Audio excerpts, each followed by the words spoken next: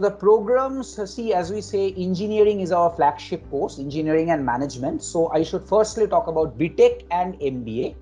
So the first course that we provide is BTech, and I should say MBA as the second course.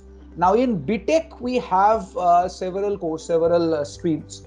Like we have computers, basic streams are all present, like computer science and engineering, electronics and communication engineering, we have mechanical engineering, we have electrical engineering, we have civil engineering. So all these courses are present, the basic courses are all there.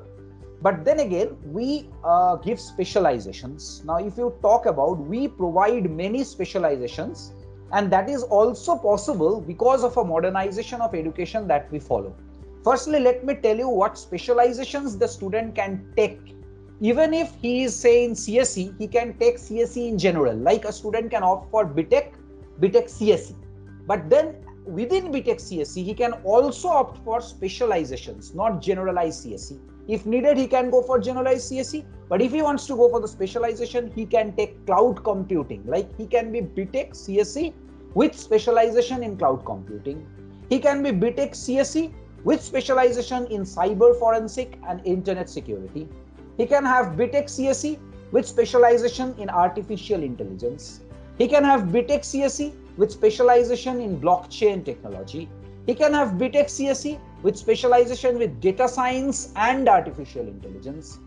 Now, say in electrical engineering, a student can always opt for BTech in electrical engineering.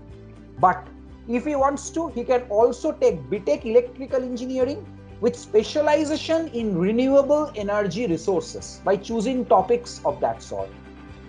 He may choose for BTech mechanical engineering, but then he can also choose BTech mechanical engineering with specialization in machine design. He can choose a BTech mechanical engineering with specialization in automobile engineering. He can choose BTech in electronics and communication engineering. He can choose BTech in civil engineering. But then again, in BTech civil engineering, he can choose BTech civil engineering with specialization in sustainable construction engineering. Like green buildings, as we have been hearing, like nowadays, green buildings are a big boom. Like we can say, like buildings are being constructed where electricity consumption is the minimum. There is greenery all around. The building is totally dependent on solar energy, and all those things are there. So we have this. We have MTech also. MTech in all these courses, BTech in MTech in CSE, ECE, EE, that is electrical engineering, civil engineering, mechanical engineering. And in MTech, the specializations are very important. Specializations are offered by almost all colleges in India. In MTech, we also do the same.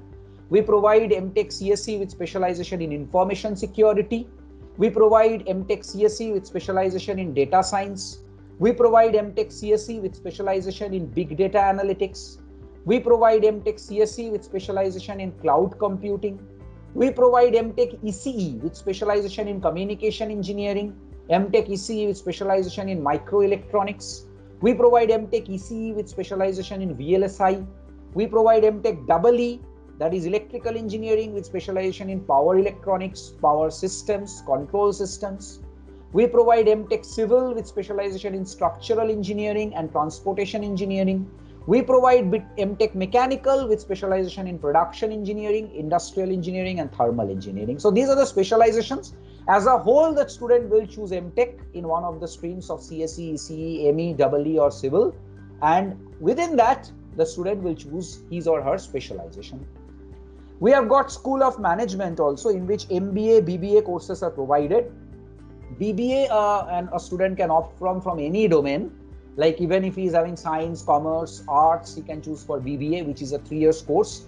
Mainly focused towards, as you can understand, it is Bachelor in Business Administration. So it is generally for business administration. You want to go to the management, you want to lead an industry, then BBA is a suitable course for you after class 12 from any stream. MBA is a 2-year course, as we all know, and from any stream of graduation, after graduation, a student can opt for MBA.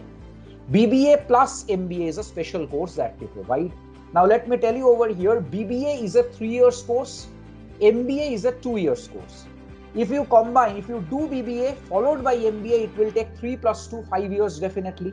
We have got a BBA plus MBA integrated 4 years degree program, It's a integrated course. You don't get a dual degree, but you get an integrated degree of BBA plus MBA. I repeat once more, it is not that you get a BBA certificate and you get a separate MBA certificate. You get a BBA plus MBA integrated degree within 4 years. That is, you save 1 year and you say that you are a BBA plus MBA, and you can get a job equivalent to any MBA but after saving 1 year also.